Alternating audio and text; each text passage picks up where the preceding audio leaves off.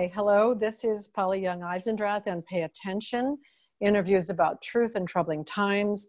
And today I'm here with Charles Eisenstein. I'm very happy to be here with Charles. And Charles is a speaker and an author whose writing and teaching cover a wide range of topics, including the history of human civilization, economics, spirituality, and the ecology movement.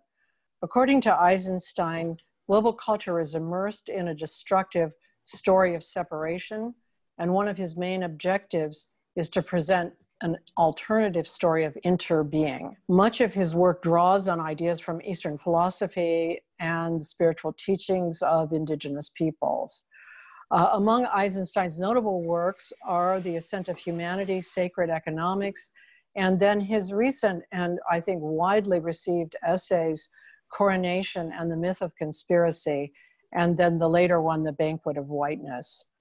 On my own podcast, Enemies from War to Wisdom, and in my work in Real Dialogue, my latest book, Love Between Equals, and my writing on parenting, I find that my views and ideas sound like and seem to be coordinated well, resonating with Charles Eisenstein's ideas. And so I've been very happy to find his work just in this last year, and especially happy to be able to talk to him today.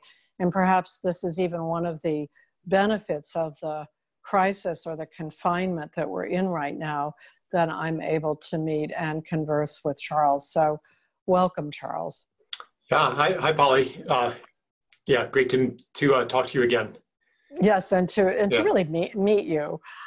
So, you know, there are many topics that I'm eagerly looking forward to talking with you about, but I want to start with your background, because your views and your ideas often sound as though you're a Buddhist practitioner. And of course, I'm a longtime Buddhist practitioner, but I understand you are not. So I wonder how you came to this view that our main human problem is separation from our direct experience, from others, and from our surroundings. Did that line of thinking come from any particular experience, or were there a number of experiences? How did you come to that perspective? Yeah, I don't count myself a Buddhist, although having marinated in Taiwan for 9 years of my life, I definitely absorbed some Buddhism and a lot of Taoism as well. But to answer your question, I held a question in my mind for a long time, which was something like, what's the origin of the wrongness in the world? As I came to understand, you know, even as a teenager or even younger than that, it wasn't well articulated, but like I knew that it wasn't supposed to be this way. I knew I wasn't supposed to hate Monday and to look forward to weekends and the summer and get a little bit of freedom, you know. And then as I learned more about the world, I knew that the rainforests weren't supposed to be getting cut down, and species weren't supposed to be going extinct, and human beings shouldn't be exploiting and enslaving each other, and that this isn't just the inevitable human condition, but that it could be different. And so I became really curious, why is it like this? And in my 20s, cycled through various reasons, various offerings, explanations, why we are in such a state. And none of them were satisfying. Ultimately, I flirted with various of them, you know, Marxism, for example, but I wasn't satisfied with any. And then the key moment came when I was maybe around 30, 31, 32. I had moved back to the United States then to raise my children. And I had this idea of suburbia where there's going to be packs of kids roaming around and playing.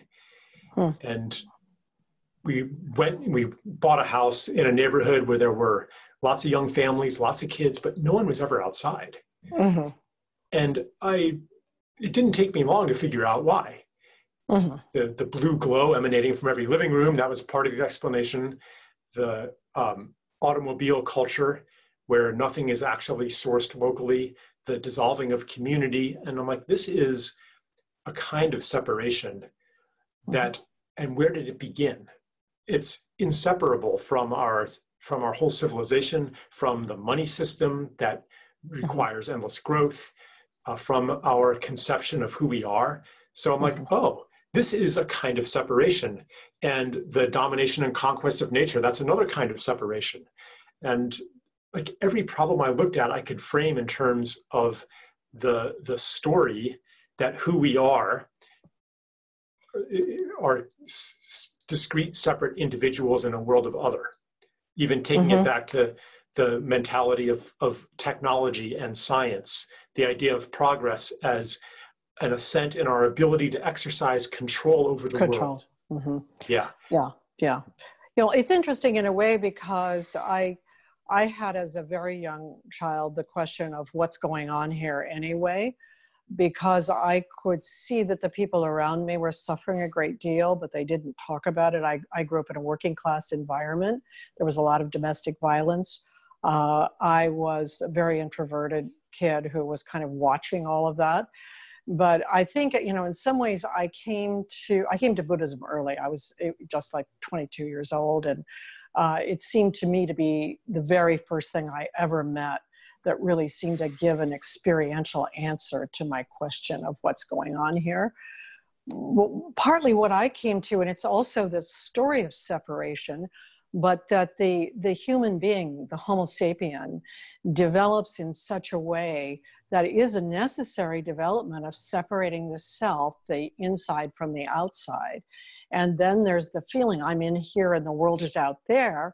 And then all civilizations and all cultures have to kind of deal with that gap because it feels as though I am vulnerable. You know, I'm in here by myself, and a lot of people feel like I'm in here and nobody even knows who I am, you know, because I'm so different or unique or whatever. And the world is out there. And you know, over time, I've kind of come at that problem or issue from different perspectives. But right now, what strikes me in this period of time, and has been for quite a while, is the polarization of, you know, really the culture that surrounds me. I mean, things have been, you know, repetitively conflicted, repetitively war-oriented for a long time for North Americans. But the polarization in the sort of general public domain is more acute than I ever remember it. And that's kind of led me to feel like we don't get along as a species. You know, it's like we can't agree about anything, and we won't be able to solve the rainforest, the automobile, the technology, that, you know, or the money or anything unless we can talk to each other, unless we can work with each other. And that alienation from other human beings is right now striking me, you know, that it's very difficult for us to get together and talk about what's going on. But I got there through the route of developmental psychology. I'm a developmental psychologist, and Buddhism. And you got there apparently through the route of just observing your own experience and seeing what it's like to maybe to come back from China to America allowed you to see something in a fresh light. Yeah. I mean, and I could also talk about the impact that psychedelics had on me in my early 20s. And in general, the bankruptcy of the mythology that I had grown up in, which with its prescriptions of how to live, how to be a man, how to do this thing called life. It was much harder to believe in it than it was in my parents' generation. Yes. Yeah. And today, like the polarization you're talking about, I think is in large part a symptom of this accelerated breakdown of our systems of meaning and the identity that goes along with them. Yes, and absolutely. It's also a symptom of the erosion of identity that is a consequence of the loss of community and the loss of connection. Because really, to know who you are as more than a narrow, separated individual, you have to be in intimate, multidimensional relationships with people and other beings. Yes. And we kind of don't have that now. You know, it's just shrunk to the nuclear family. Mm-hmm. But if we were living in Stone Age times, or in a traditional village or an indigenous tribe or something, like most of the people that you ever saw would know you so thoroughly that Mm-hmm. there's no question of pretense. There's no Right. question of hiding. There's no question of, you know, this feeling of alienation. Who am I really? And no one else knows who I am really, and no one else sees me. This was not an issue nearly as much. Now, there's Yeah. still a process of individuation and Right. then the dilation of the self. That's part of normal human development.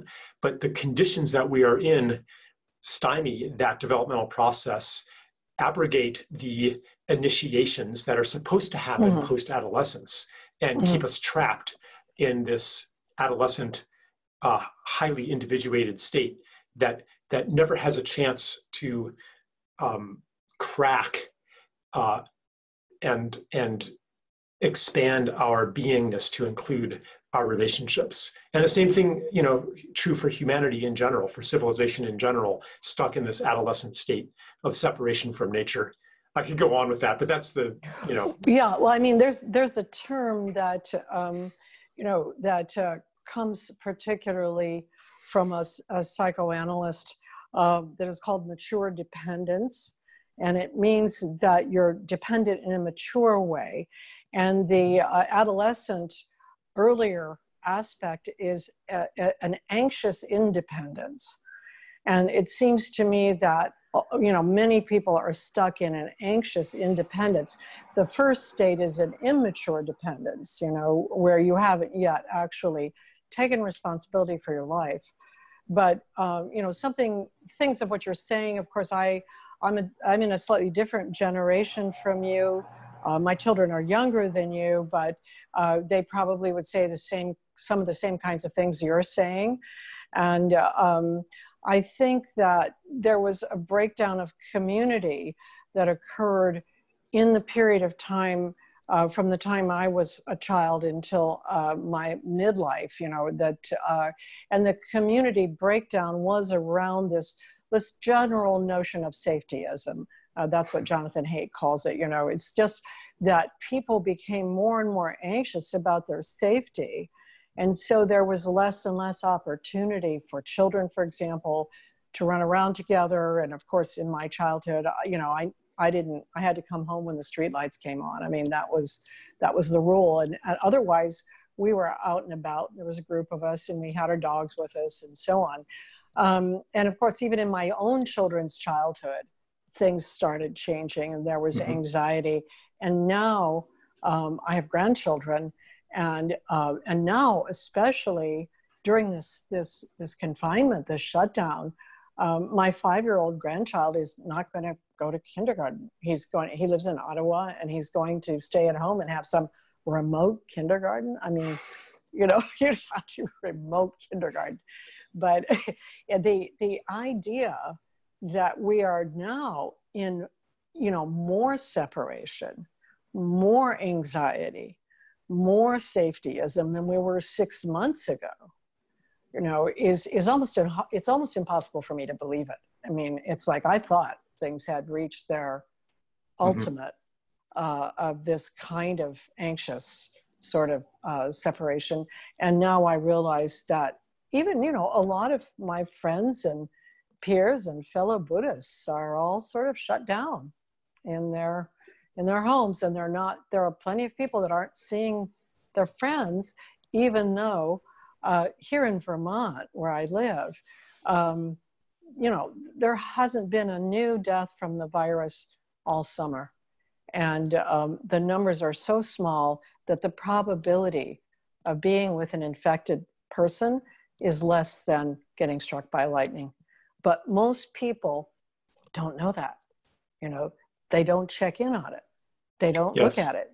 It's as though their motivation is so strongly towards something that, this sort of be safe idea, that they haven't even looked at what are the parameters that they're operating by that are called safety. Yeah, okay. Yeah, I have a comment about that. I think that you have identified a really deep core issue when you're talking about safety. And the separate self is fundamentally insecure. Yes. Because if you are just the separate self, then if you die, then that's the end of the universe, basically.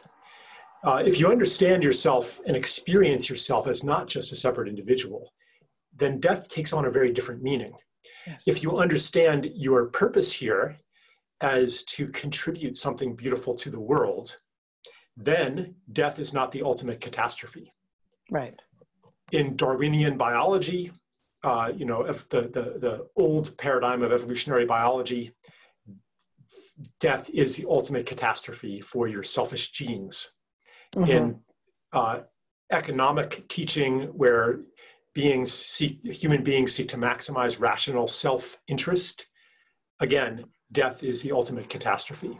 If you believe yourself as a separate psychology, like a bubble of psychology in a flesh robot that only exists as a psychology because of the flesh robot, then again, death is the ultimate catastrophe. So there's this underlying horror, this dread that's built into the separate self. Now, it's not usually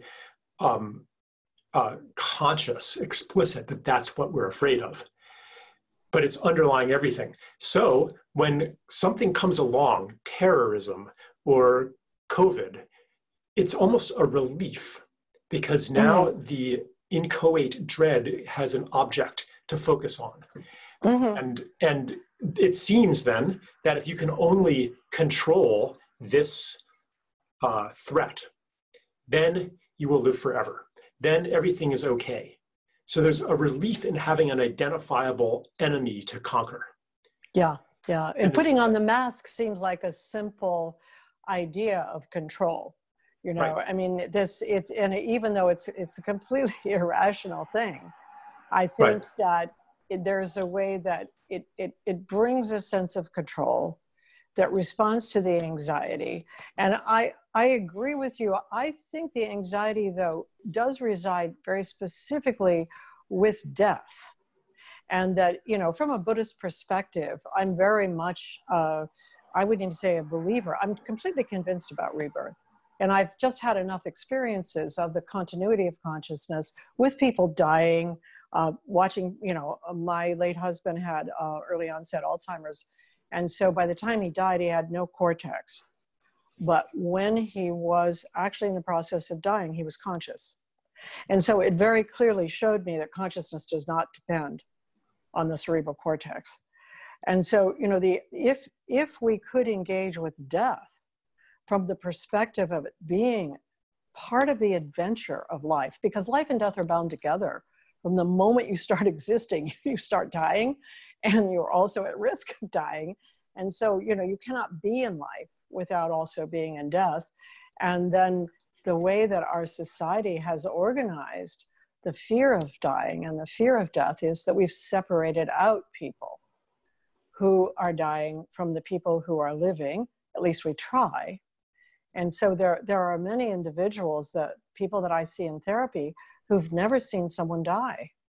And then if they're old and they're looking at their own deaths, it's like going to another planet, that they've never seen it. And so they then, I think, have fantasies of it being ultimate separation, just going into the darkness.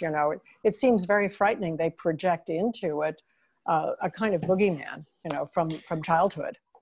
Yeah. And also, like the dominant religion of our time, which is science, tells us that. And that if you believe in near-death experiences, and the continuity of the soul and reincarnation, then you're just being irrational. You're being unscientific.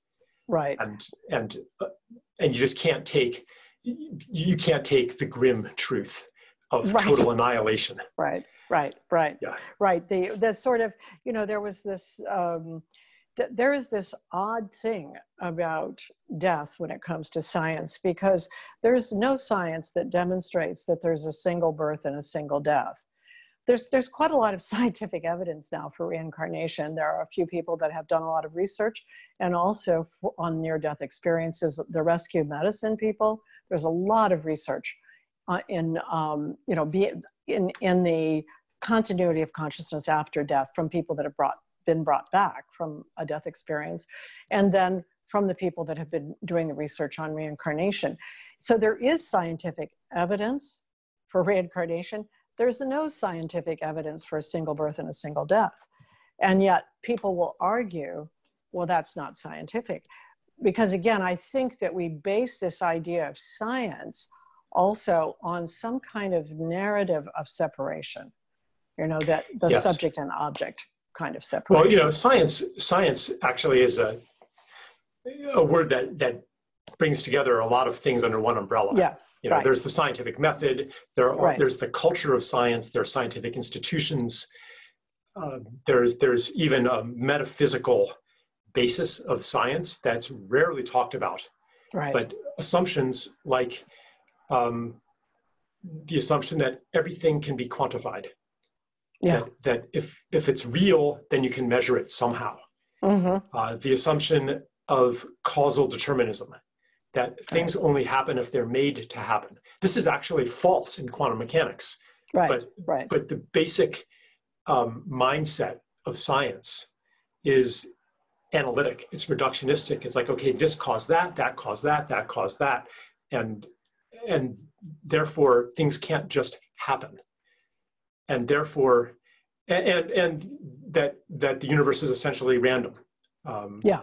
I mean, these are all deep set metaphysical assumptions that underlie the religion of science. And if you accept those. Yeah.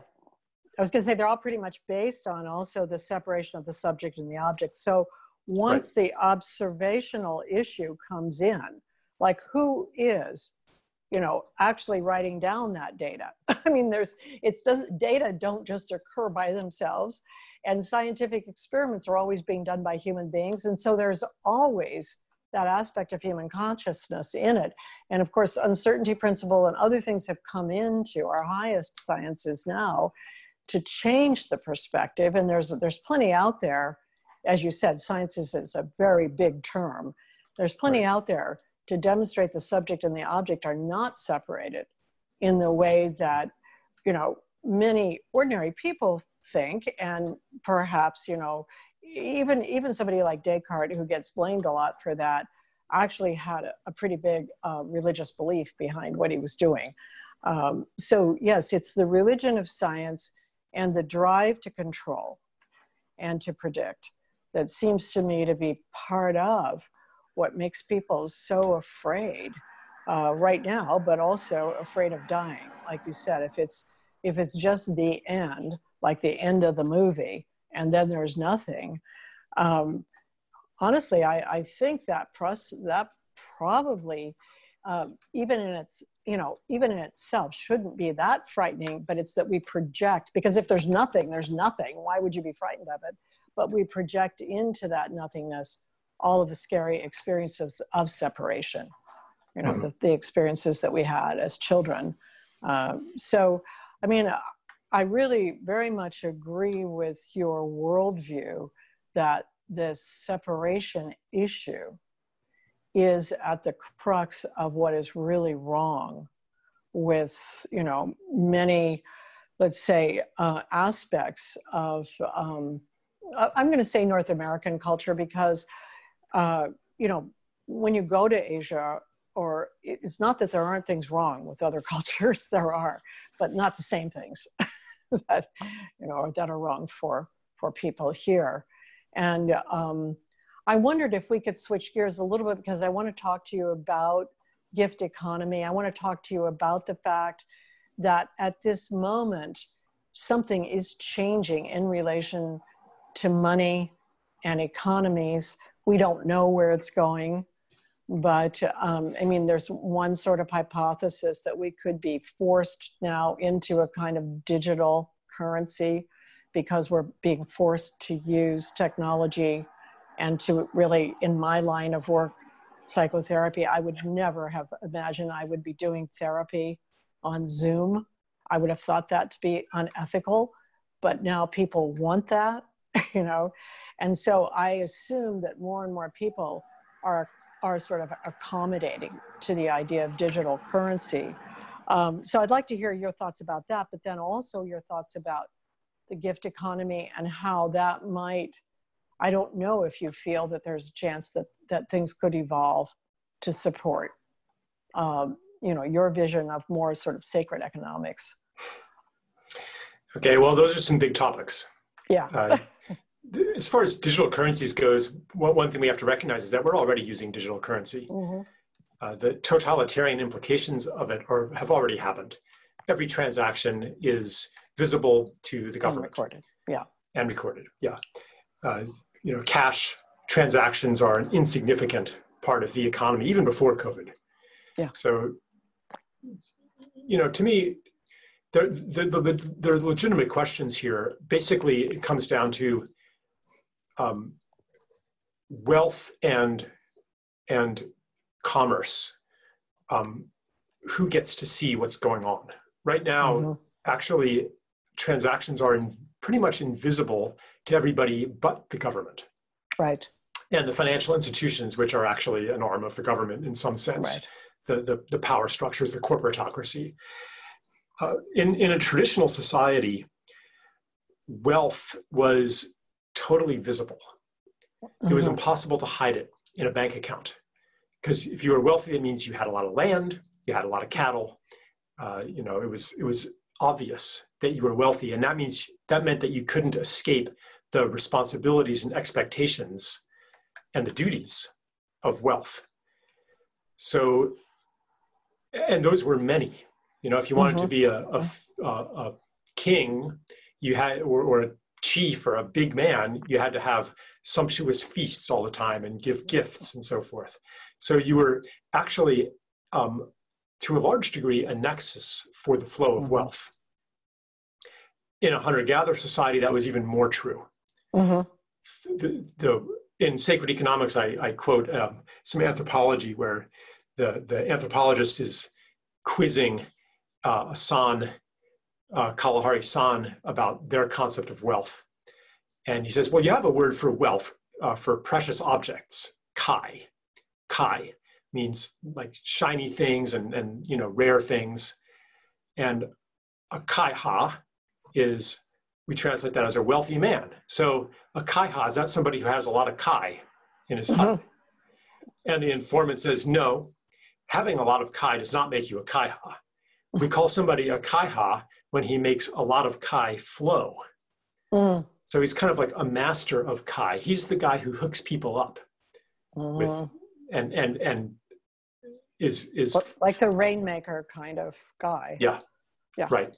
Yeah. And that person would have many of the attributes of our current archetype of the rich man, like social respect, influence, and a certain kind of affluence. Like mm-hmm. people are going to give to him, and he's going to, mm-hmm. but he has a responsibility then to find a channel to give it out again.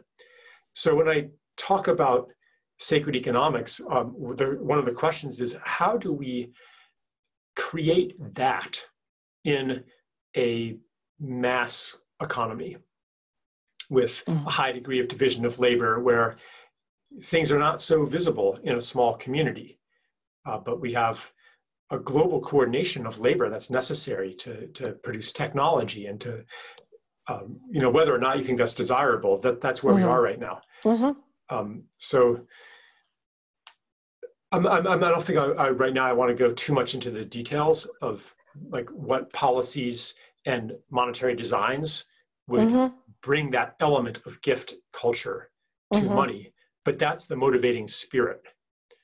Yes, and even what you said so far, you know, I think when I was growing up, I thought, and I was quite an innocent child growing up in Akron, Ohio, and I hadn't traveled but I assumed that wealthy people had a lot of responsibility, that they had this kind of responsibility to give back. And I must have heard, I don't know if it was, you know, one of the Rockefellers or somebody give a speech at some point that gave me that idea. And I thought of royalty that way.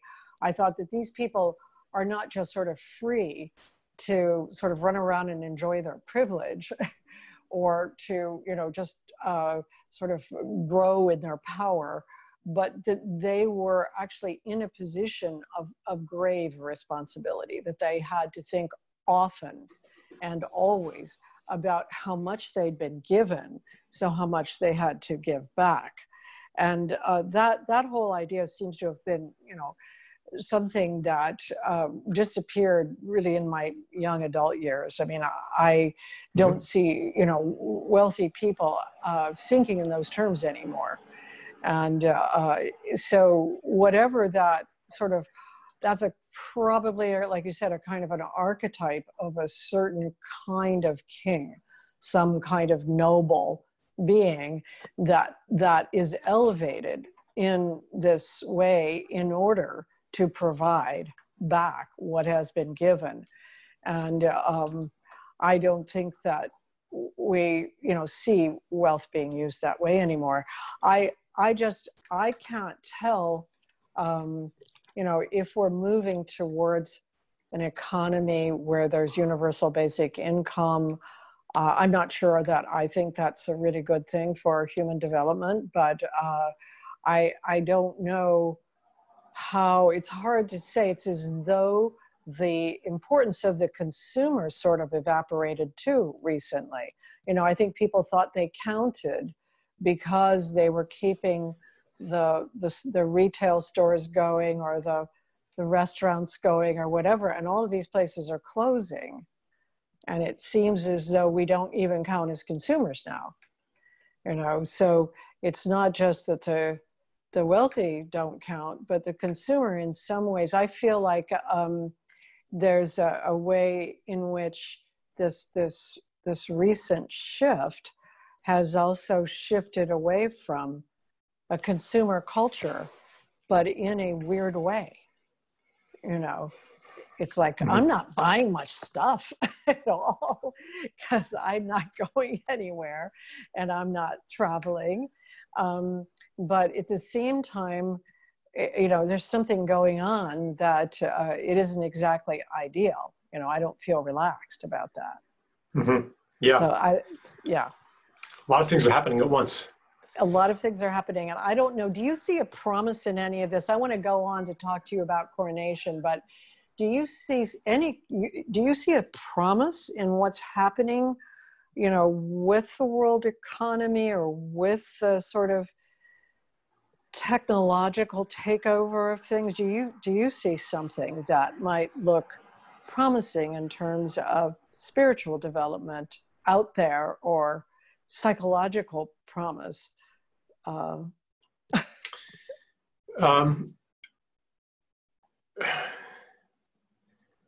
Yeah, there's,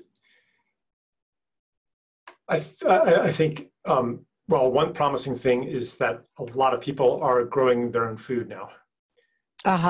People who, have never had a garden before are planting gardens. That's true. And that's probably the most promising thing that I see happening. The movement to relocalize our food supply.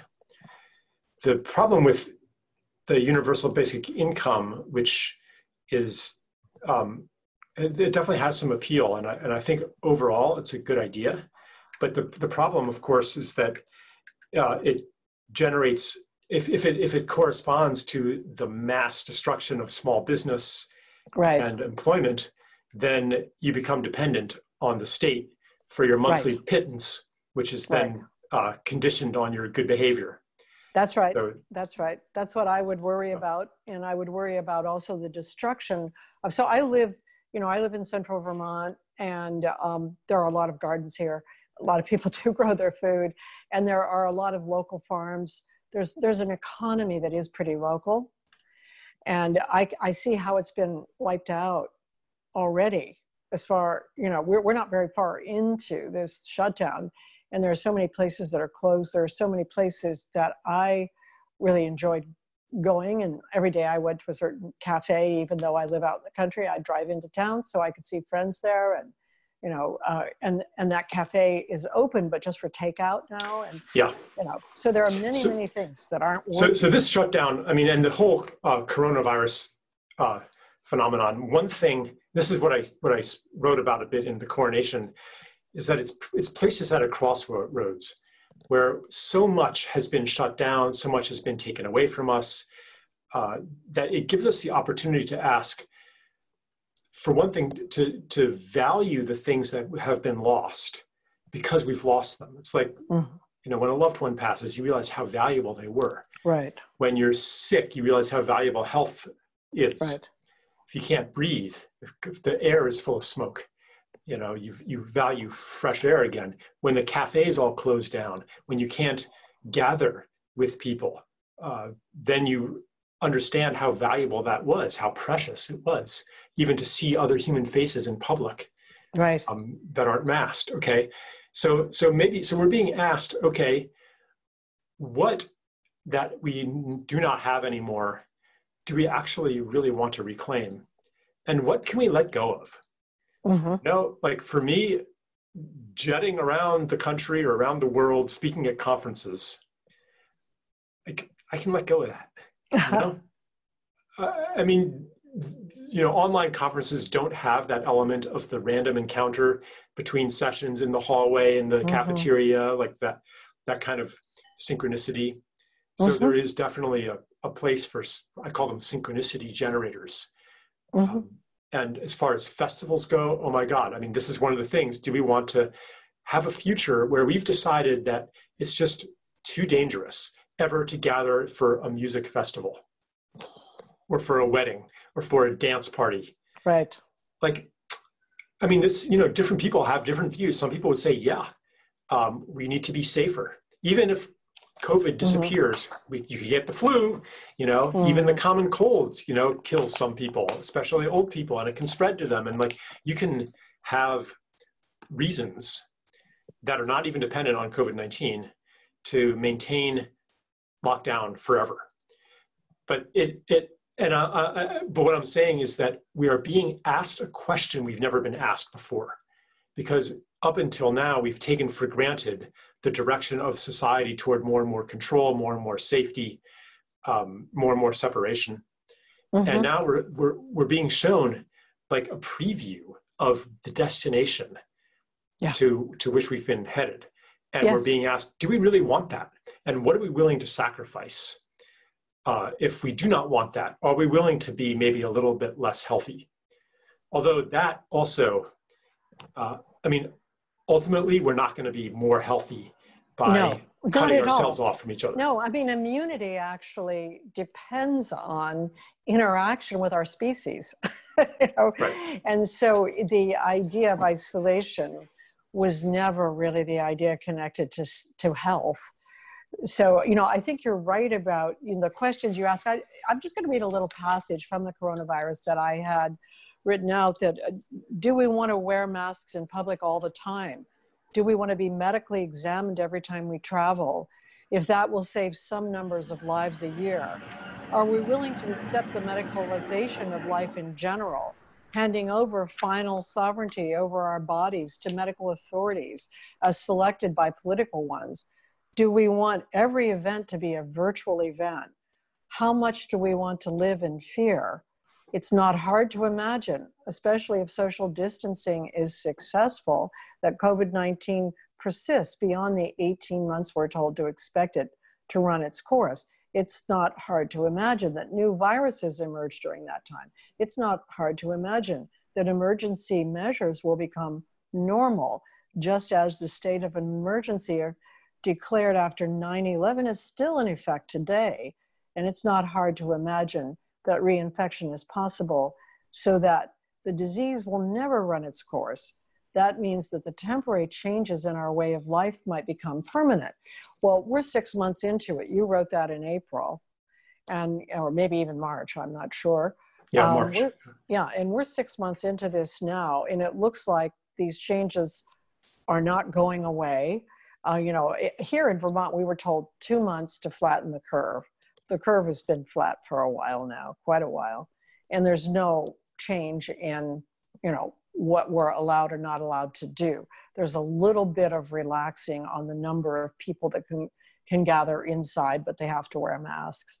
So you know, when you say we're being asked these questions about what we consider valuable, I mean, I have absolutely no question about what I consider valuable. I believe that contact with my species and being able to get together with my friends and having my grandchildren be able to go to school and be with their friends and so on, I think that's beyond precious. I mean, I think it's always been the stuff of what it means to be, you know, a social being, which is what. But Polly, people are going to die if you do that. You care more about your personal freedom and children going to kindergarten than people dying. I mean, well, that's what we have. That's the argument that we have to. And people die from downhill skiing and ice climbing, and people die from driving their cars. And, you know, I mean, it's no, before this particular moment, I've never heard anybody say, I'm not going to do backcountry skiing because a lot of people die in the backcountry skiing. You know, it just wasn't even in part of the reasoning. In other words, risk-taking and engagement with life. Right, but what people would say is that it's not your risk, it's you're putting other people at risk by not abiding by the rules. Yes, and so I want to get into more of a conversation about that, because, you know, I see so many of these placards that say we believe in science. You know, they say things like we believe in love, we believe in science, Black Lives Matter, and all this. I always wonder, the we believe in science thing always gets me, but the fact is, will we be able to choose to be able to congregate and to be our natural social selves? Will that be a choice that we can make, or has that choice been taken away already? Well, I mean, when I say it's a choice, I'm not saying it's going to automatically be granted to us if we decide that we want it. We have to actually claim it through a political process. And as far as this whole thing about, you know, you're going to put other people at risk and so forth, really what comes up is conflicting values within society. Nobody would want to shut down all of society if it would save one person. That's right. Right? But probably even you would agree to quarantine and lockdown if we had the Black Death killing 60% of the population. Sure. Right? Even Ebola, even if it wasn't killing 60%, if Ebola were around because of the way it acts and how quickly it acts and how destructive it is, yes, it would be valuable. Okay, so those are two extremes, two poles. We're somewhere in the middle. Yes. So basically, to me, it comes down to our original topic.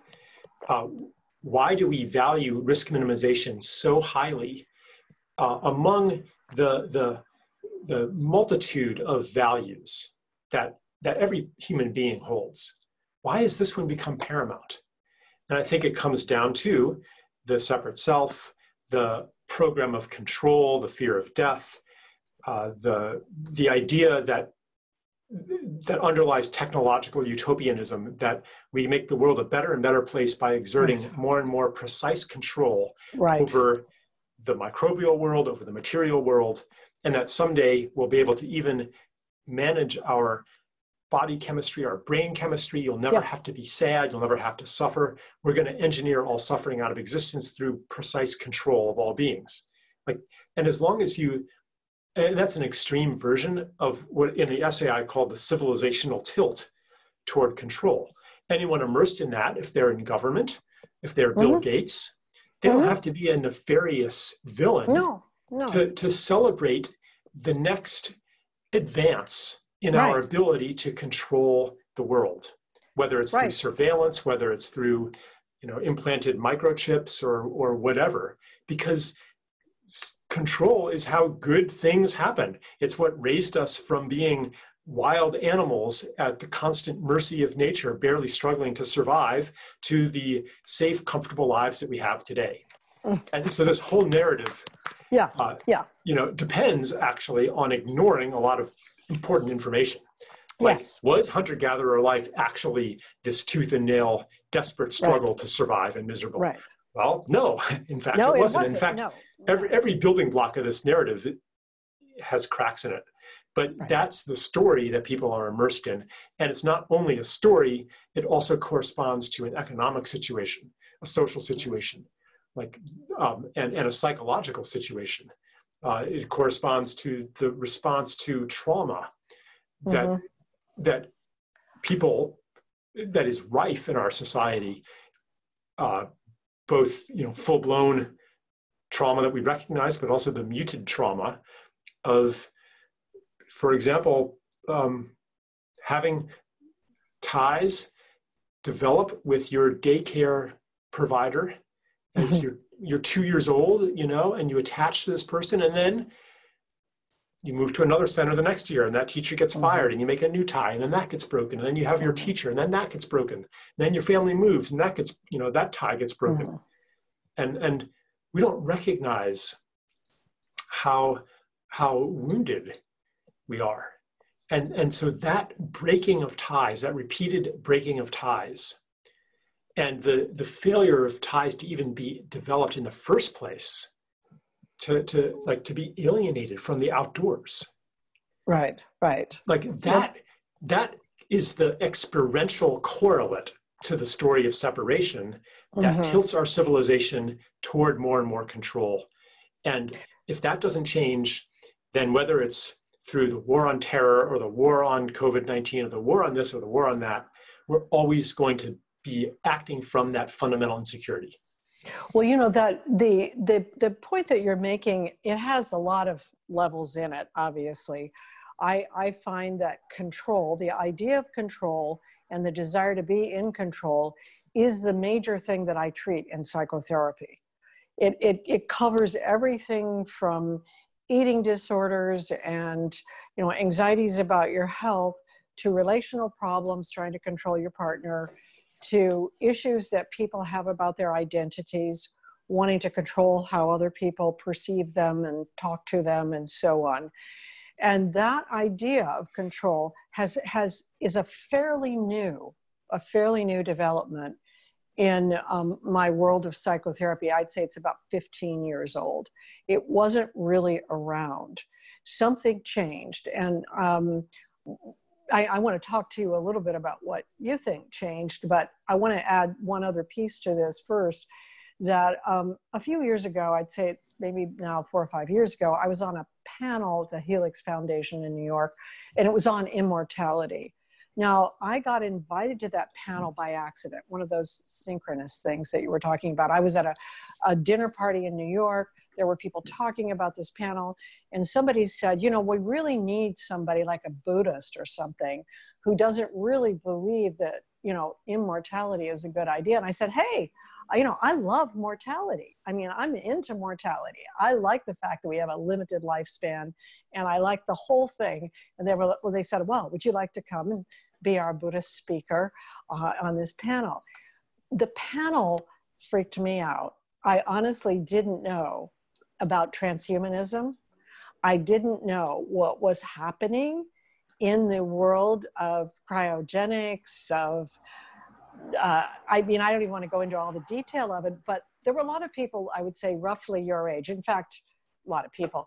I mean, on the panel, there were, I think, 8 of us, and the rest of them were men. I was the only woman. I was the oldest person, and I was the only person who didn't believe that immortality would be a really wonderful thing if human beings could achieve it. Everybody else, and some of them, there was a physicist, there was a kind of cultural commentator. I don't remember the people's names anymore, but I was really shocked by this narrative. And then I began to look into it. And then I began to see how widespread it is and how the technology is really developing.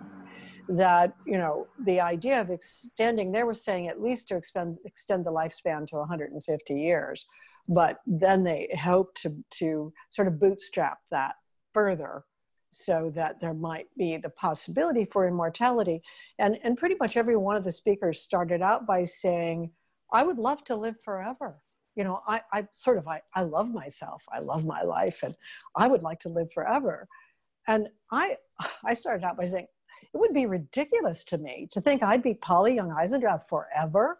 I mean, I am looking to get out of that fairly soon. It's been nice. But, you know, I'm very happy with this framework that we have of nature and cycles and time as we understand it, which is that there's a kind of renewal through a cycle.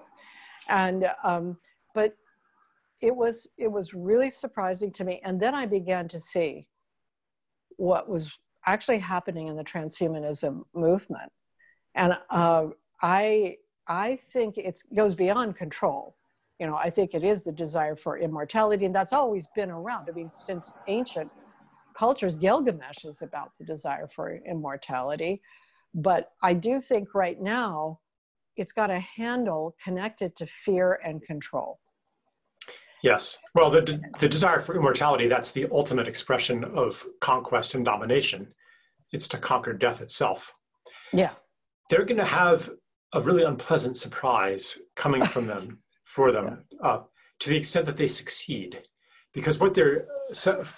I don't think they'll succeed, but anyway, go ahead. Right. For one thing, the generosity of the universe is such that our bodies are designed or have evolved to give us the lifespan that is necessary to live a complete human life at this stage of human development. So you have your adolescence, you have your first love, you know, you have your ambitious 20s, you have your family, you have your period of stability, you have grandkids, you know, you have all the different initiations of a lifespan, ending with your great-grandchild on your knee. Like that's kind of as long as you need to live. That's the ultimate, yeah. A dog doesn't need to live that long to have a full experience of dog, and that's why their lifespan's 12 years. Right. A rabbit, you know, to do everything a rat, right? So until our society and our species changes to a point where a full human lifespan requires more years, none of these technologies are really going to work. To the extent that they do work, but that's the good scenario. The bad scenario is they do work and you end up imprisoned in the hell of a self that's become too small for you. That's exactly what I think is the more likely outcome, because even as I look at the technologies and I look at AI and I look at the robotics and so on, I don't have the same impression that a lot of people have about what could be developed. I'm much more on the side of, say, somebody like a Donald Hoffman than I am on the side of somebody, I can't, you know, like a Bill Gates or the transhumanism people or whatever. I actually think that robots are not conscious. And I think AI will never be conscious. And I think it won't be conscious because consciousness is not predetermined. It is not a deterministic system. It's like life. It's an open-ended system. Whereas I think anything that is robotic cannot move to the point of non-determinism. So I don't feel like there's a great chance of this generation of Silicon Valley guys making immortality a main thing. But I think that the movement towards exerting that kind of control is possible, and that people do fall for the fear for the reason you're saying. They're afraid of death. You know, they're afraid of actually their own, let's say, limitedness. And it's because somehow as a culture, and I don't think this is worldwide, but I think that we've developed a kind of ideal about control, about purity, about staying safe that wasn't around when I was growing up or even when I was a young adult. And I feel like that has something to do with overparenting. I think you feel it may have something to do with something much bigger. But you know what I've seen in my own life is feminism. You know, I'm a feminist. I was in the 70s kind of feminism, really interested in women opening up their lives and being able to succeed at using their intelligence. And I figured they could figure out the child rearing thing along the way, you know, that we can work it out with our partners or whatever. But what happened instead was that as many of the people that I see in therapy got better and better educated and more capable, the women, they decided, oh, I want to put this into being a mother. And so then they took all of this intelligence and all of this PhD study, and they stopped working, or they worked part-time, and they focused on this 1 or 2 children thing. And then they were controlling everything, you know. And here in Vermont, it looked like this. I have to sew my kids' Halloween costume. Everything has to be organic. My child needs to be accompanied door to door on trick or treat. And I will be there every step of the way, and I will be the witness to what my child does. And so it became a kind of, I think, like a very intelligent, obsessional kind of mothering. And I do think that has led to some of this hyper control stuff, and that the over-parenting around the idea of not just keeping my child safe, but making my child a genius, you know, making my child the first one to do A, B, or C. I think that has contributed a lot to this desire for control and the fear of danger, and also perhaps even, you know, the idea that we could somehow control the body enough to make it immortal. But I think you have a different idea about what brought about our current sort of obsession with safety. Well, I think what you're describing is part of the picture.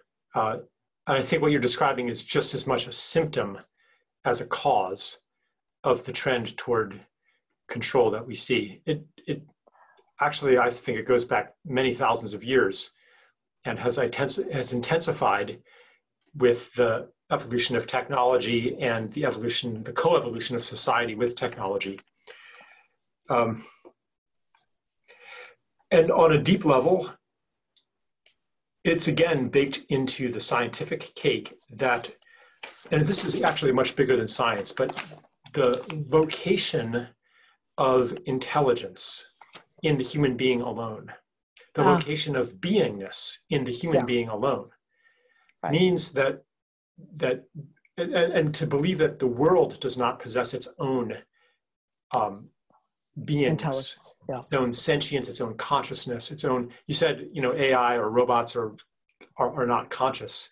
I'm like, well, maybe everything's conscious.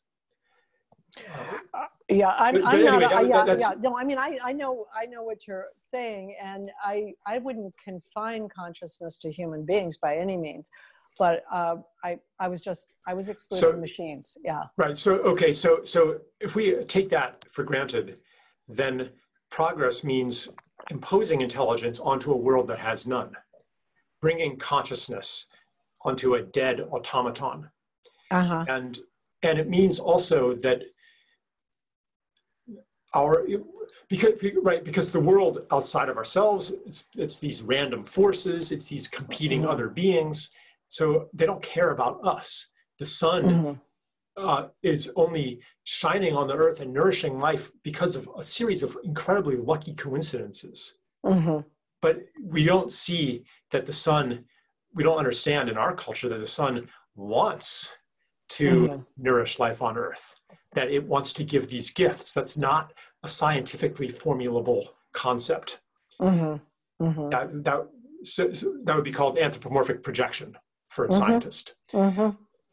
So the same thing then, when we understand that we are part of a much larger intelligence, then what becomes important is our participation in that intelligence. Because we know that we are here for a purpose, not just to survive and reproduce. So even accepting that immersion and entanglement in a larger purpose and intelligence and consciousness reduces the fear of death.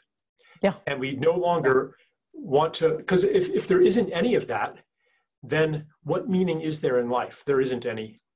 So you might as well just look out for yourself, look out for your children, maximize your chance of survival, minimize your risk, maximize your safety and your comfort.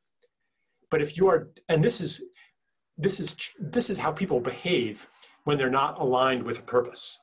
But if you have a cause or an aim in life that they care about, they'll sacrifice their lives for that cause. Sure. Yeah. So when we're alienated from that on like a metaphysical, conceptual level, but also on a personal level, then we enact it in our parenting. And it becomes more important for the kids to survive. Like that becomes so overridingly important that we don't value the, say, the development of capacities that will enable them to contribute to the unfolding of life and beauty in the universe. Because but on some level we know that there are more important things in life than surviving it. And in fact, you can't survive it.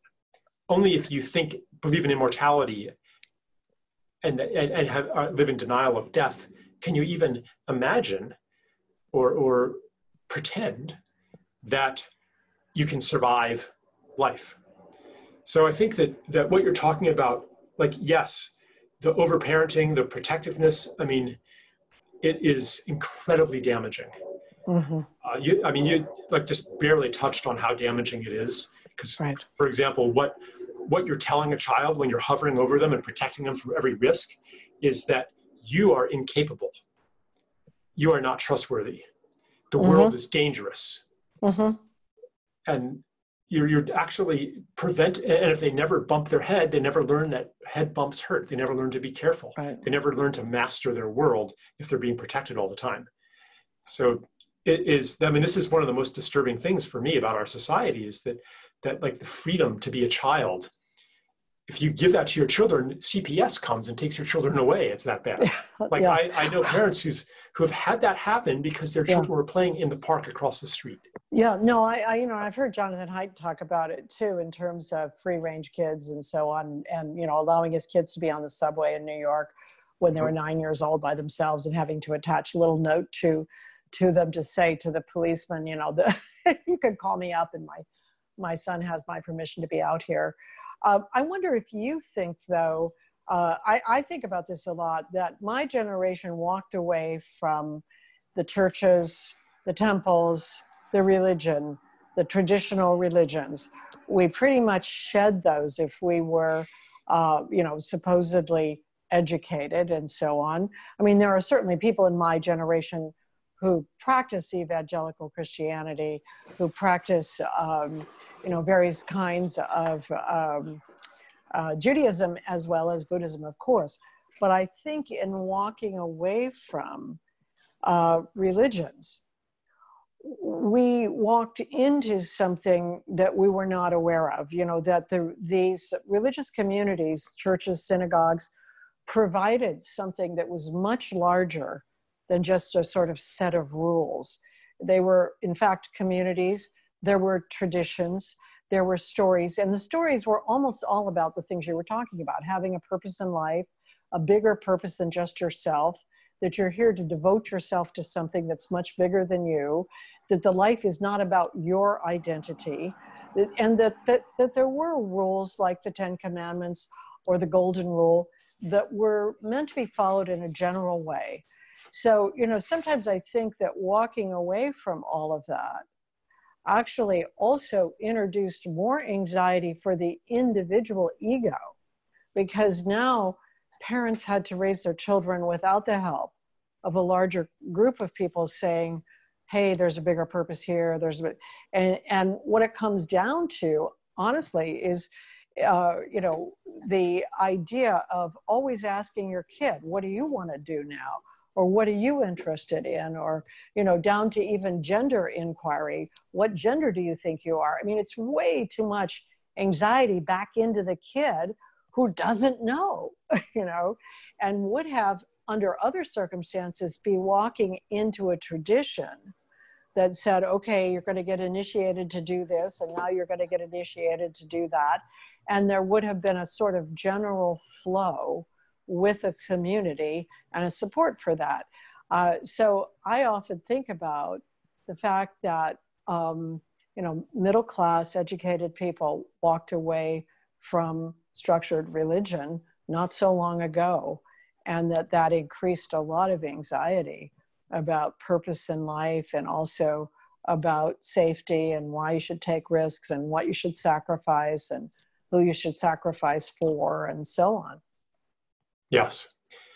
Traditional religions are themselves a mix of separation and interbeing. Yeah. So what people don't realize is that stepping out of those religions, they've stepped into another religion. Yes, which, right. might be called science, but it also has economic and political dimensions.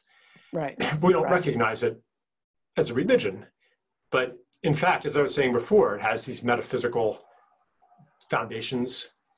You mentioned some of them too. Objectivity for one. It has a priesthood. It has its own sacred texts. It has its martyred saints. It has its evangelists. It has its rituals. It has a system for indoctrinating youth. It has schisms and heretics.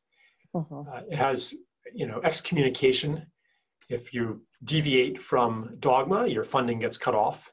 I mean, it has the entire apparatus of a religion. It tells us how the world began, tells us what the purpose of life is, tells us what a human being is. It gives us a path to knowledge. The royal road to truth. I mean, people don't realize that we are still in a religion, and that this religion embodies separation. In fact, one reason it is successful is that it is part of the ascent of separation. And this is part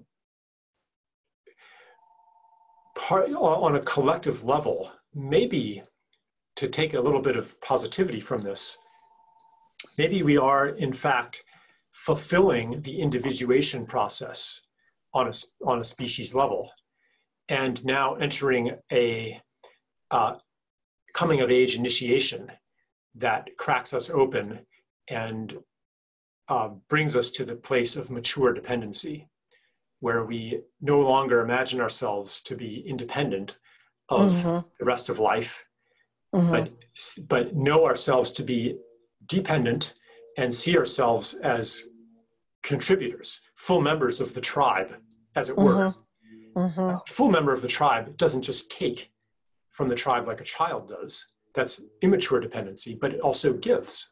And I think we see signs of this awakening, like in the regenerative agriculture movement, for example, the ecosystem restoration movement, to we want to contribute to the unfolding of life and beauty. That's why every species is here. The history of life on Earth is a history of more and more complexity, more and more diversity, more and more complex ecosystems, more and more life. Going back, the multicellular organism, that increased the amount of life. The flowering plant, that was only a few tens of millions of years old. And now we're born here, as all species were born, to bring yet a new layer of complexity and life here. And we haven't done that yet. We've been gestating, we've been immature, but maybe now, as we fulfill and explore the extremes of separation and feel confined, like there's no more room, it's not exciting anymore. As it was when I was a kid, still, like the conquest of space, that lit my fire, and every other young person. What's the last frontier, the next frontier? No one's excited about that anymore. Right. I mean, how many people are excited about a mission to the moon, a mission to Mars? No one. Like, we're not, like, already the collective psyche is turning toward, looking toward, and wanting, yearning for to enter the mature state of service. And that's why people are,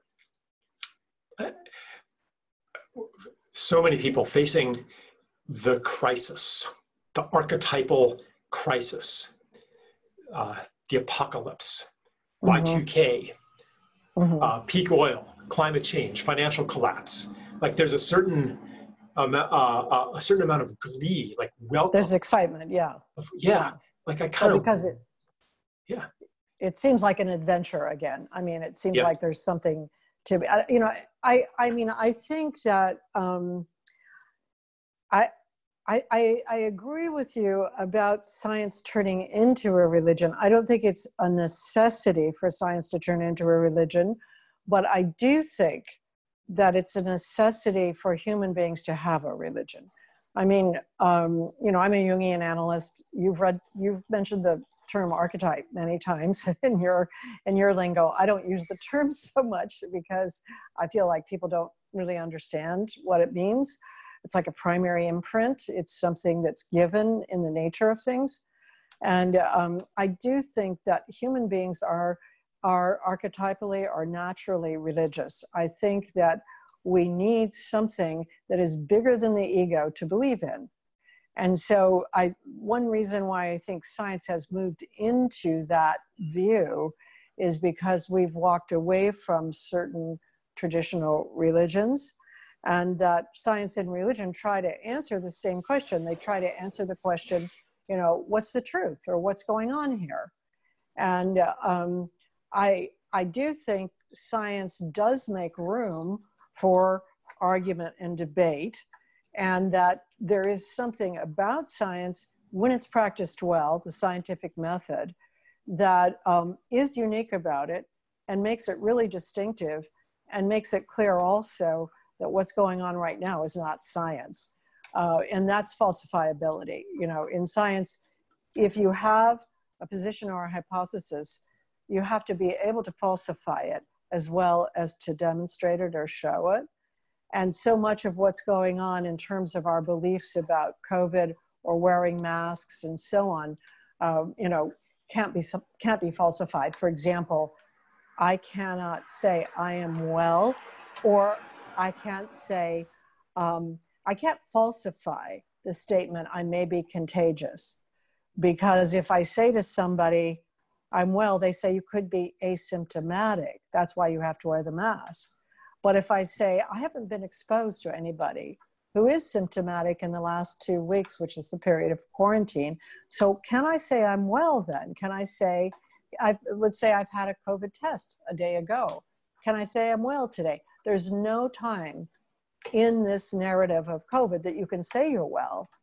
So it's never falsifiable. There's never a time where you could falsify your contagion. So that's inherently unscientific. So, you know, within the scientific narrative, there is a process of testing and there is a process of debate. I don't think that most people who believe in science have any notion of that or what science is. Instead, I think they're engaging in what you're talking about, which is the desire to predict and control. And that's, you know, sort of separating ourselves out from a world that we think of as an object. And then we want to predict and control that world, or predict and control the resources. But let's say, you know, the idea that we may be breaking open to a new purpose, I think it would have to be a purpose that completely transcends the ego, that transcends this sense of self-conscious self-protection. You know, it would have to be something that takes us into, like you said, the new adventure. You know, what is the new adventure that actually brings new meaning to humanity, or to aspects of humanity? That new meaning would have to, it would have to in some way, in my mind, it has to have something to do with dropping the fear of death. That the new whatever is coming has to be a new engagement with the idea of death. In all of the belief systems that were around in traditional cultures and hunter-gatherers and all, there was always a transcendent aspect. And I don't think there was ever this, you know, tremendous fear of risk that we have right now.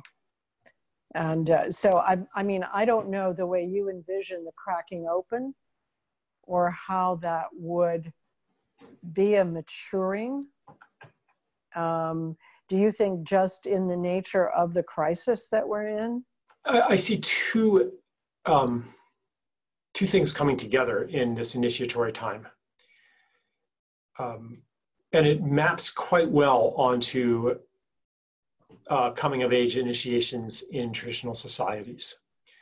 One part is, so maybe the initiate is normally will be taken away from the village, taken away from familiar circumstances, and put in a completely new situation where, say it's a young man, where he does not know what to do, where none of his customary ways of being are sufficient to the task at hand, where he's not in control of things, and where his identity and his constructs no longer serve him, and they fall apart.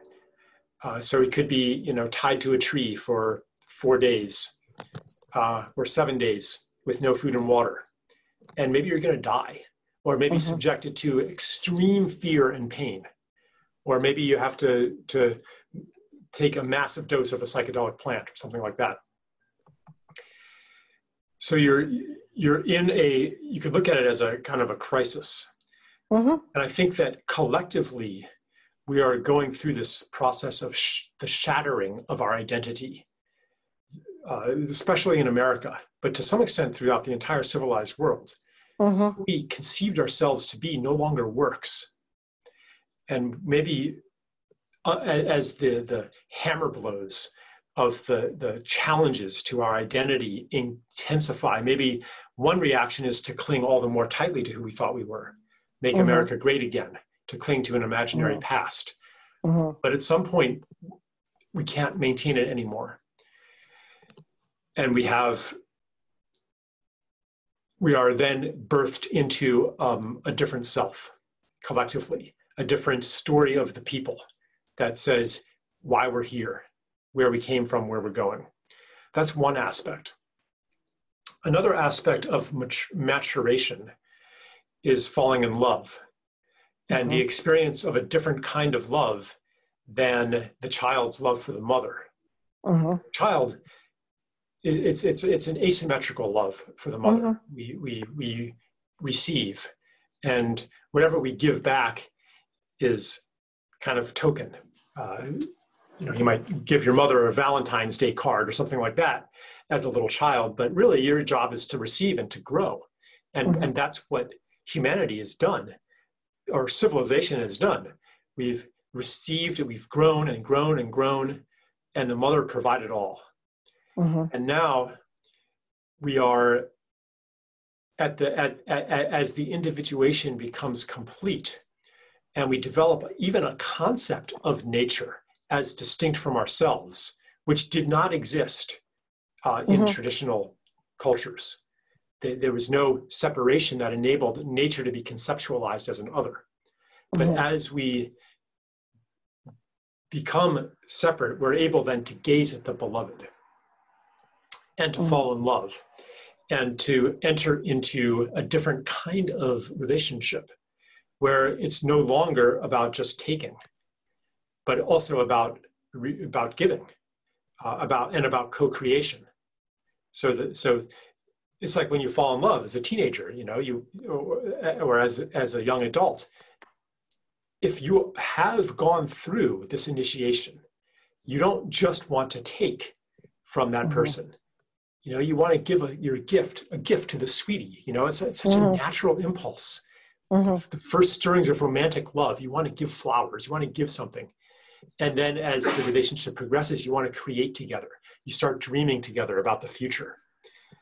So this impulse is already awakening within civilization.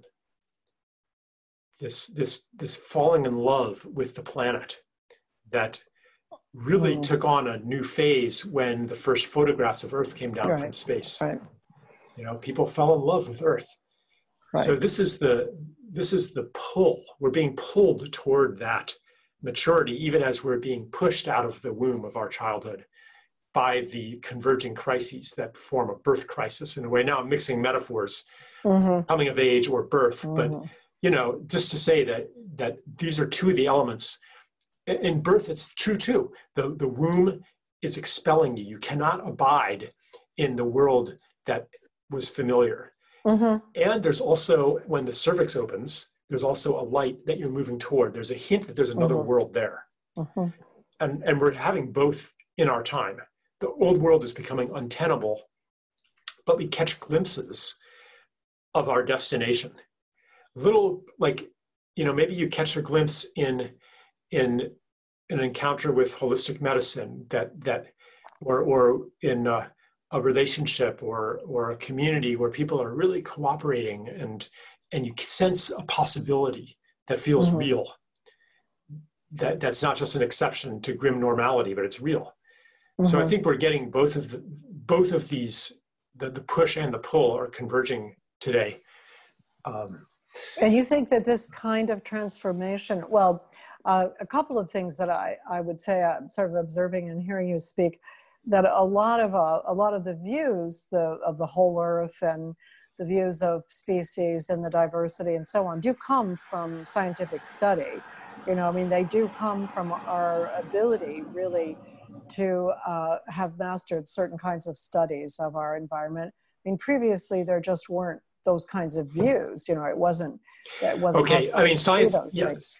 Science it is a way to see more yes. deeply. In fact, I think that's actually the higher purpose of science. Mm-hmm. But gotta be careful there because indigenous societies had an incredibly deep and sophisticated understanding of their environment. Right. But it wasn't, it probably didn't include the whole earth view, that photograph that a lot of people could see. I mean, it's when you're there are different ways that we experience, obviously our environment. Science has brought about a certain kind of objectivity and a certain way of understanding. And it could be that what you're saying is that the aspects of science that have become, more dominant as a religion, where people just say, I believe in science, and they don't really understand what it is, that those aspects are cracking open. I'm not saying science is a religion as a term of critique. I think religion is good. I want to embrace science as a religion. I want to recognize it as a religion and maybe approach it with the attitude of a religious reformer. Just like any other religion. It's only by taking science's view of religion and applying it to science that it becomes a term of critique. But I think it's a beautiful thing. It's a beautiful religion and powerful and sacred. And it has a core essence. Like each religion, as it comes onto the scene, brings a new unfolding of consciousness and a new medicine to the earth. And the core essence, the core spiritual principle of science is humility. Yeah, it is. That's true. That's true. Because it's actually, there's always a new question. The questions cannot be fully answered. But just to take a step back to what you were saying previously, that if we're entering into some kind of new paradigm in which there is which we've seen sort of glimpses of a more holistic way of living and perhaps a more sort of, consciousness-driven way of living.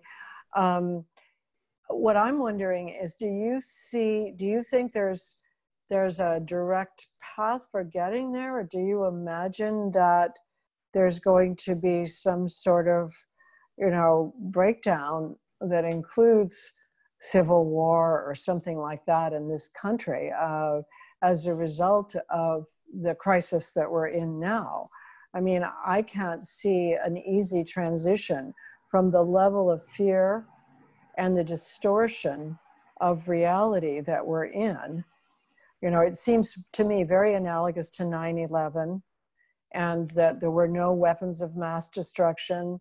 There wasn't a reason really to invade Iraq. There wasn't a reason for us to give up the rights that we gave up to the Patriot Act and so on.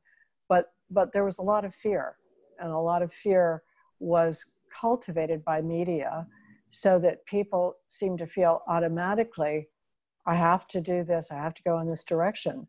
So, I wonder if we're at a moment still where we're going to enter into something, that will not allow people to question or open to at least in an immediate way, to the kind of investigation that would allow them to, expand or change or transform. I mean, do you have a feeling for that, or do you just don't, Yes. you don't know? I don't think that there's a direct path to where we're going.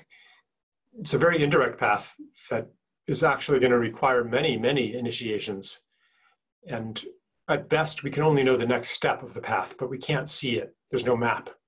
And as far as civil strife, civil war, I think that the body politic, our collective body, will go through a mighty struggle, analogous to the intense internal struggle that someone might go through when they're going through a life initiation, going through a deep illness, going through the collapse of a marriage, when you have different voices contending within you, trying to establish meaning and trying to figure it out, what's happening to me. And then sometimes, maybe often, it's when that struggle is exhausted.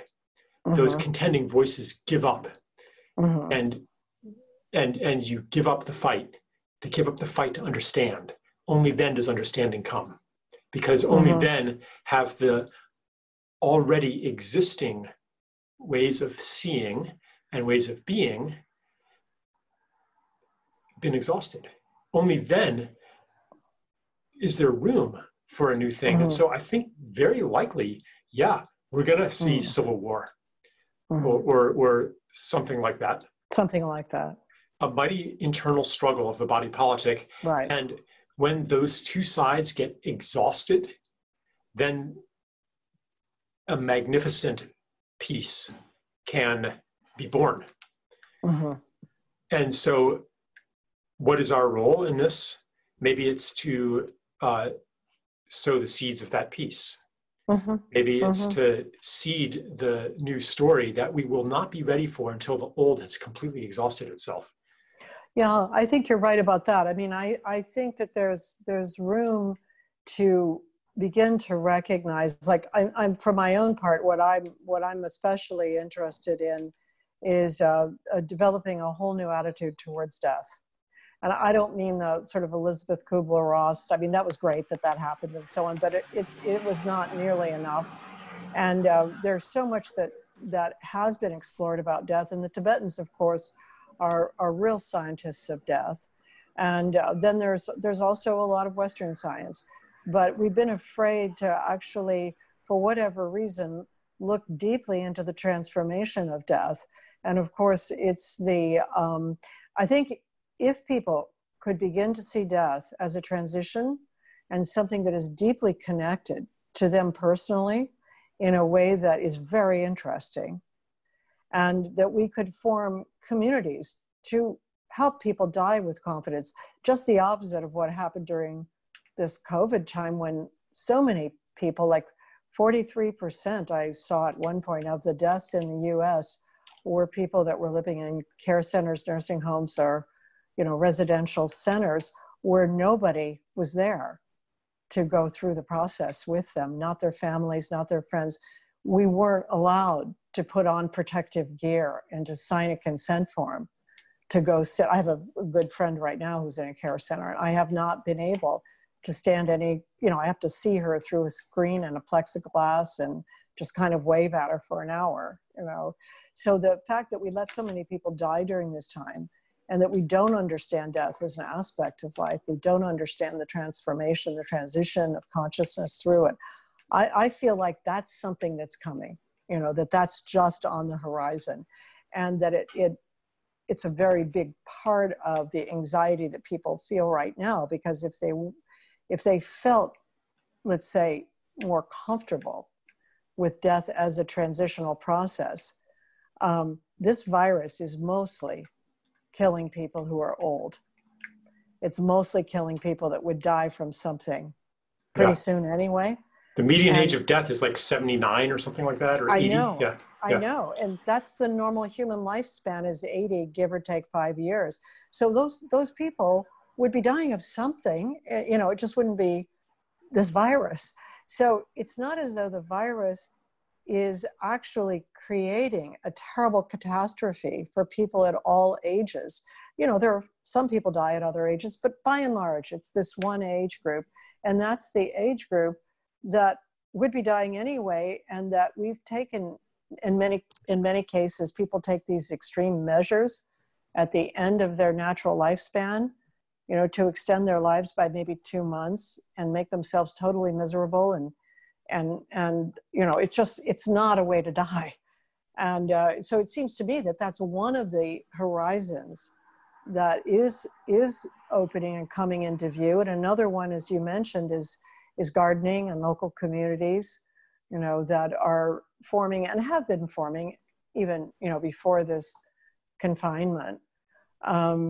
But it's difficult for me to envision how destructive some sort of civil strife or civil war could be in America at this time. I mean, I've really hoped through this long time of polarization, I've hoped that we could avoid another civil war, because we've already done that once, you know, and it was a total disaster. But I agree with you. I don't think we're going to find this transformation without some kind of struggle. I don't think it's, unless something happens that I can't see at all, you know, which I suppose is possible because I have no crystal ball. I mean, I just, you know, I just kind of look around and try to understand what's going on. But I think there is a way that humanity and human beings may be at the edge of what you were describing as, you know, their immature dependence, and just seeing the horizon of what mature dependence would look like. And of course, it would involve a different relationship to the planet. But by and large, it would also require a different relationship to each other, like just really the end of killing each other for having different opinions. You know, it's like human beings don't kill each other because of resources. We kill each other because of our opinions, you know, because somebody believes this or they see things this way and that doesn't agree with me. And so, you know, that's something that I feel really we have to learn to stop doing. And it requires a lot of restraint and constraint. But I think it's possible. Without solving polarization, if that doesn't change, then no problem can be solved. Exactly. Yes. Nothing else can be solved. It has to be solved first. And people have to see that the kind of being that we are includes language. And as Mary Oliver says, you know, the role of human beings seems to be that we stand around and wring our hands and say, what does it mean? What does it mean? You know, we're not silent like a rock. We don't flow like the water. We do this one thing with language, but it is also, you know, it's the way that we could learn not to kill each other, talk to each other instead. But on the other hand, we make up these narratives that turn us against each other. So it's like our ability to speak, and to speak abstractly, to speak of things that are not happening in the room, is this tremendous gift and this tremendous difficulty. You know, it sort of has these qualities that make it extremely interesting. And again, I feel like we're the only animal on Earth that can stop, you know, mid-action and say, wait a minute, I don't want to do that, because that would actually harm somebody, or can apologize, you know. And so we have these capacities that could help us a lot if we use them, you know, in regard to getting polarized. So in that way, you know, I mean, I feel like your vision is a hopeful vision, And I've been feeling much more bleak about things. But I mean, even in talking with you, I feel a little less bleak, because I think that sort of from your corner of the world, you see what's possible in the development of a let's say a hopeful way of being. And somewhat from my corner of the world as a therapist, what I have seen is this consuming preoccupation with control. And I've seen it so much. And in a way where I live here, I make the joke that the people I treat in therapy are neurotic Buddhists, because everybody's kind of a Buddhist. I live in sort of a Buddhist ghetto. Everybody claims to be a Buddhist or practice mindfulness, even if they don't. I don't know, but I can see the limits of that approach, because it doesn't necessarily counteract the desire for control. And, yeah, that's one reason I decided not to become a Buddhist. I was like, I'm not really sure if it's doing much good. Yeah, no, I know what you mean. I tell you, I've been in the Buddhist world for a very long time now, and I've been in many communities and seen a lot of people, mostly North American Buddhists, although some in Japan too. But yeah, there are some problems within Buddhism. I think there are a couple of areas where Buddhism is extraordinary. One is the vision of dependent arising, or how things emerge from contingencies and they're not predetermined. And the other area is in regard to rebirth and how it works. I mean, I think there's a lot of really important insights. Like I'm not dismissing the religion at all, but there are a lot of problems. Actually, I want to touch on something you just said. You talking about your psychotherapy clients, and this thing about control. And I'm curious, what are the circumstances in which they really truly let go of control to a significant degree? Like, what has to happen? One is when they're dying. That's amazing. When somebody's actually dying, it's amazing what they can accomplish as long as they stay conscious. And I've gone through that process with some people. Another is, I guess, how would I say this? So earlier when you were mentioning the birth process, so my first baby weighed 10 pounds, 1.5 ounces. That's my daughter, who's very tall now. And going through that birth process, I had to surrender control completely, because I didn't want to take any kind of drug or anything. And I was in North Carolina in a rural area. The doctor didn't know what was happening. Basically I had this huge baby. It was a long childbirth. I didn't know if I was dying or if I was giving birth. At times I thought I was dying, and other times I thought I was the baby. I mean, it was just so confusing. I've only taken LSD once in my life. It was not a pleasant experience, but it was like giving birth. It was kind of like I had to surrender control completely. And I had a pretty psychotic experience. I have a kind of, I would say my core personality has a lot of psychosis in it. I'm not very neurotic. I'm more like the other side. But it was similar to childbirth. Like, I knew that once I took that LSD, I was going through. I could not get out. I was going to have to go through. And I think when people experience something like that, where they have to surrender control because they're going through something and there's no way that they can control it, they're in a process. They're still conscious, but they're in a process that is taking them. Then I think some people freak out and they then actually make things worse, but some people can surrender control. So, in therapy, I find that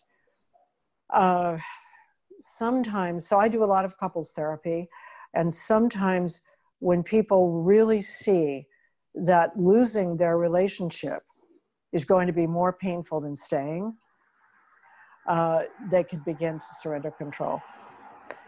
So, it's often in these moments where something is overtaking the ego. Yeah. the reason I asked is because I want to apply it to the collective. You know, what's it going to take for us to collectively release control to a significant degree? And it's not like control is bad, or that we shouldn't do anything to preserve the separate self, you know, or to stay alive. Right. It's just, what is it in service to? And what's the most important thing? And it's kind of taken on a life of its own. Right. And I think it's been in service to survival. I mean, I do think it's like a grasping on to survival. You know, but any fantasy of survival, whether it's your kid or, you know, your own health or whether, it's usually a fantasy of survival rather than real survival, because in real survival, you actually do need flexibility. You need to surrender. You need to give in. You need to recognize modestly that you don't know what's going on, right? You know, but in that fantasy that you can grasp onto something and make it be the way you want it to be, I do think that it's a lot about survival. And, you know, in this fantasy of survival. So I guess I think that, I don't know. I mean, I don't know with the whole COVID thing. I feel like the challenge is to really see what this virus is and isn't, you know, and not to be so afraid of something that really is about the, you know, it's really about the end of, it's about the end of the lifespan mostly, you know, and there is a lifespan and, you know, it does have an end. And, you know, it's kind of like we all signed the contract when we came in here that this thing was going to end.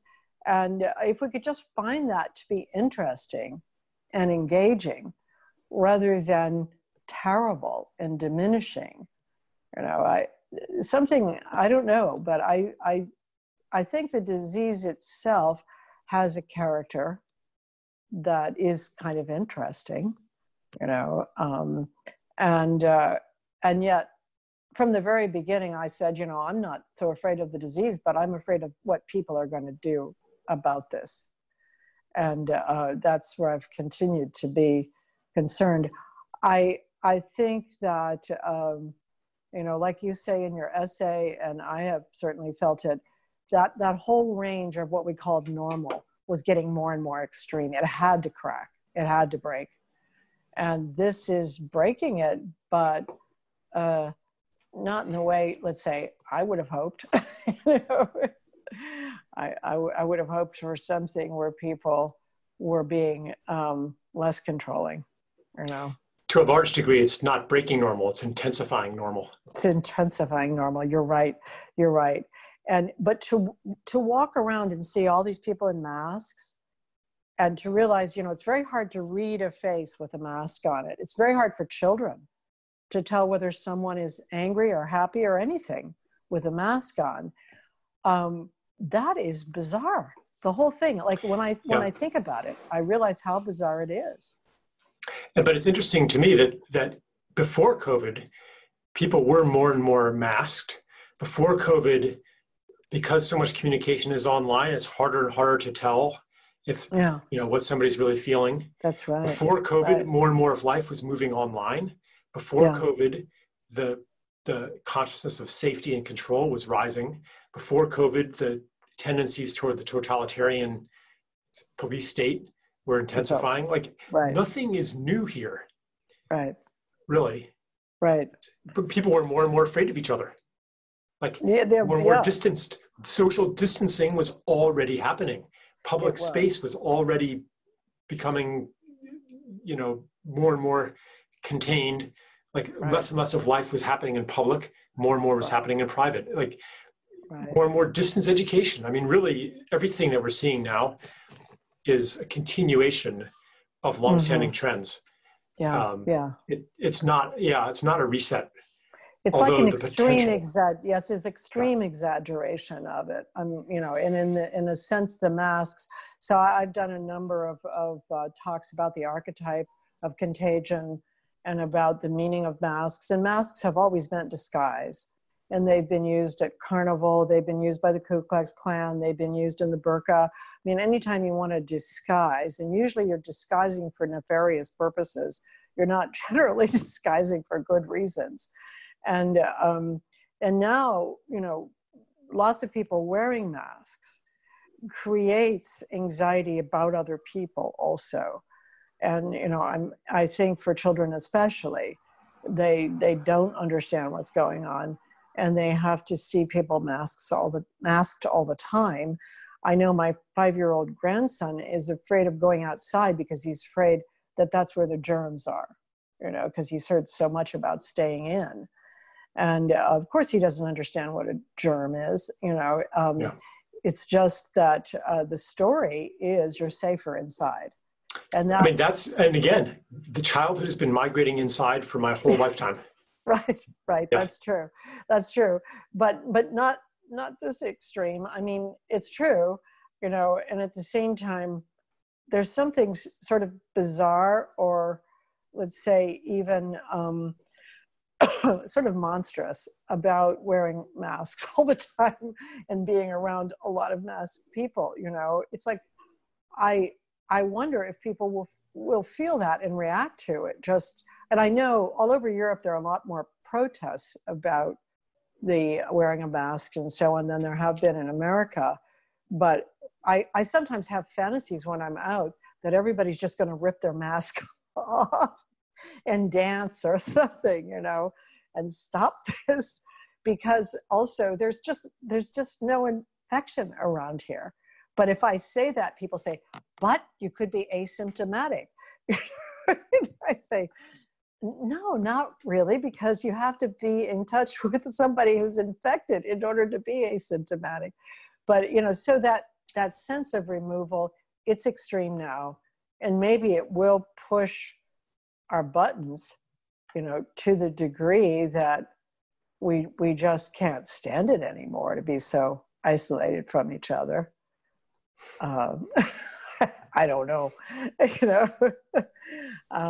It's I think that one thing that I have liked, and I'm liking talking to you this way, I have liked being able to talk to people. I've been talking in these interviews with people that I've always wanted to talk to, but would not have met up with otherwise, because I'd be too busy flying around in my niche and talking to the people that, you know, kind of want to talk to me. And now I've got to talk to people that I've gotten to talk to people I want to talk to. You know? And that's been really nice.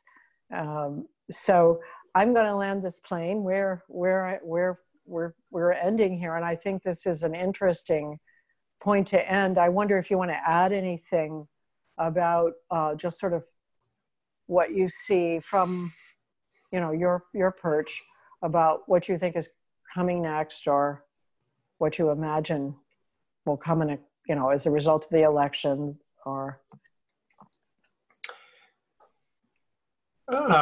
whether it's the election or something else. I think we're going to have some kind of event that will be an even harder strike on our collective identity and our sense making of the world. And that this barrage will continue until the world cracks. So I agree with you. I actually agree with you. I'm glad you said it before I said it, mm-hmm. because I think your intuition is correct.